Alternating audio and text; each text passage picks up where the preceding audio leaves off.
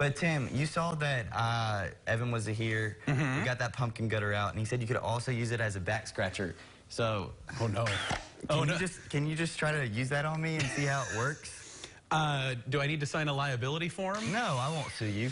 I can't do it. I can't do it. Please do it.